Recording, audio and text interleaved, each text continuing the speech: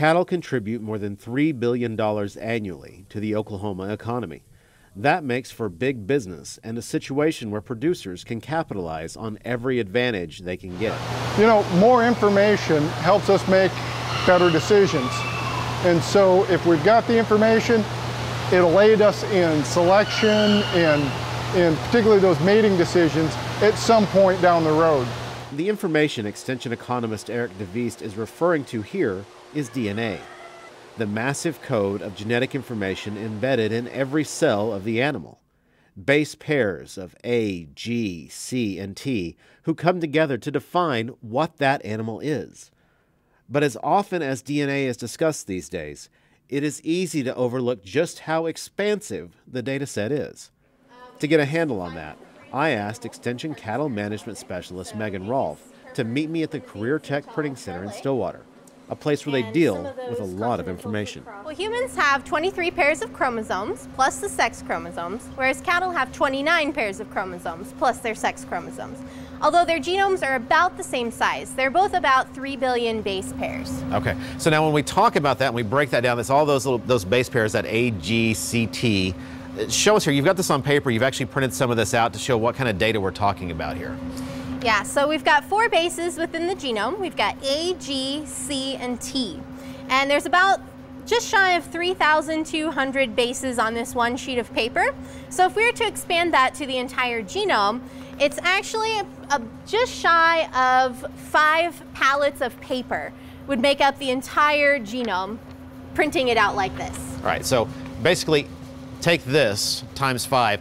That's how much information you've got to deal with when you're looking at what really makes a cow be a cow in a certain way. That's how much information would be in one copy of each of the chromosomes in about a 3 billion base pair genome. Now, you may remember news stories about the Bovine Genome sequencing project. That first mapping of the DNA took 5 years and cost around $52 million. But that price is coming down. So, for example, a few years ago, genomes were costing about $10,000 to sequence to a similar depth as the Bovine Genome sequencing project. And now a new sequencer is rumored to come out where we could sequence the bovine genome to a 30x coverage for about $1,000 in less than a week. Now that is still a lot of money for something that gives you much the same information you get in a standard EPD. But Rolf says there are some situations where this still makes sense. Where these genomic tests have the potential to have a lot of value in the beef industry is for animals with low accuracy EPDs, be they yearling bulls or replacement heifer prospects. For example, those 50K SNP chips are worth approximately 7 to 20 progeny equivalents.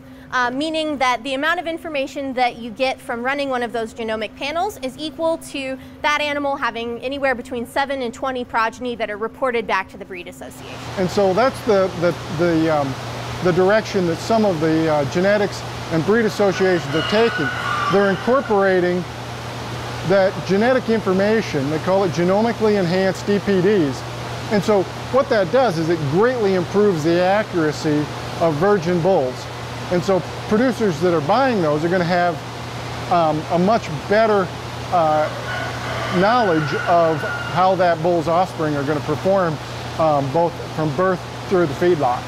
But both Rolf and DeVuyst remind us that this science is still young, and while there is a wealth of information to be gleaned from DNA, there is still a great deal of work to be done in figuring out the translation of that data. The challenge right now is we don't have great data. The research that's been done has been done on a segment at a time within the supply chain. So we might look at how does this set of genetic markers affect calf weaning weights at the cow-calf level. But we don't then continue down and say, all right, what's that going to do to feedlot performance? And what's that going to do when the consumer bites into that steak? Is it going to improve the palatability, the market value of a cutout to the consumer? We just don't know that yet because we tend to look at segments. It's going to take a lot more research. You know, we're going to need to start tracking sets of cattle through from their parents, the dam and the sire's genetic panels, all the way to the plate, and doing those consumer taste panels here to see how do they add value here or detract from value, and what do they do at every one of the intermediate steps.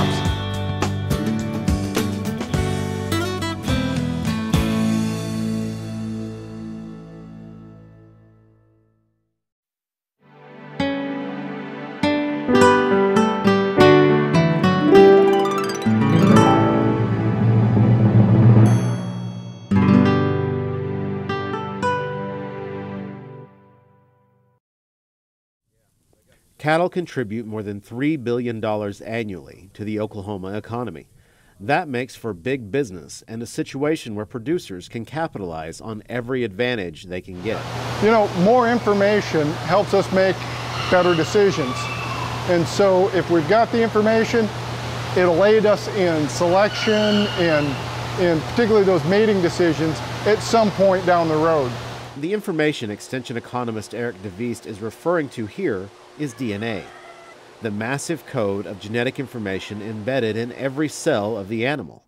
Base pairs of A, G, C, and T who come together to define what that animal is. But as often as DNA is discussed these days, it is easy to overlook just how expansive the data set is. To get a handle on that, I asked Extension Cattle Management Specialist Megan Rolf to meet me at the Career Tech Printing Center in Stillwater, a place where they deal with a lot of information. Well, humans have 23 pairs of chromosomes plus the sex chromosomes, whereas cattle have 29 pairs of chromosomes plus their sex chromosomes. Although their genomes are about the same size, they're both about 3 billion base pairs. Okay, so now when we talk about that and we break that down, it's all those base pairs, that A, G, C, T. Show us here, you've got this on paper, you've actually printed some of this out to show what kind of data we're talking about here. Yeah, so we've got 4 bases within the genome. We've got A, G, C, and T. And there's about just shy of 3,200 bases on this one sheet of paper. So if we were to expand that to the entire genome, it's actually just shy of 5 pallets of paper would make up the entire genome, printing it out like this. All right, so basically take this times 5. That's how much information you've got to deal with when you're looking at what really makes a cow be a cow in a certain way. That's how much information would be in one copy of each of the chromosomes in about a 3 billion base pair genome. Now, you may remember news stories about the Bovine Genome sequencing project. That first mapping of the DNA took 5 years and cost around $52 million. But that price is coming down. So for example, a few years ago, genomes were costing about $10,000 to sequence to a similar depth as the Bovine Genome sequencing project. And now a new sequencer is rumored to come out where we could sequence the bovine genome to a 30x coverage for about $1,000 in less than a week. Now that is still a lot of money for something that gives you much the same information you get in a standard EPD. But Rolf says there are some situations where this still makes sense. Where these genomic tests have the potential to have a lot of value in the beef industry is for animals with low accuracy EPDs, be they yearling bulls or replacement heifer prospects. For example, those 50K SNP chips are worth approximately 7 to 20 progeny equivalents. Meaning that the amount of information that you get from running one of those genomic panels is equal to that animal having anywhere between 7 and 20 progeny that are reported back to the breed association. And so that's the direction that some of the genetics and breed associations are taking.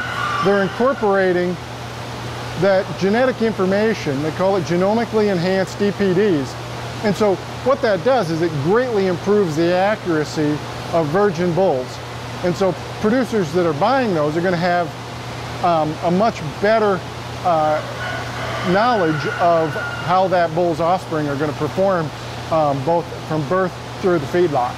But both Rolf and DeVuyst remind us that this science is still young, and while there is a wealth of information to be gleaned from DNA, there is still a great deal of work to be done in figuring out the translation of that data. The challenge right now is we don't have great data. The research that's been done has been done on a segment at a time within the supply chain. So we might look at how does this set of genetic markers affect calf weaning weights at the cow-calf level. But we don't then continue down and say, all right, what's that going to do to feedlot performance? And what's that going to do when the consumer bites into that steak? Is it going to improve the palatability, the market value of a cutout to the consumer? We just don't know that yet because we tend to look at segments. It's going to take a lot more research. You know, we're going to need to start tracking sets of cattle through from their parents, the dam and the sire's genetic panels, all the way to the plate, and doing those consumer taste panels here to see how do they add value here or detract from value, and what do they do at every one of the intermediate steps.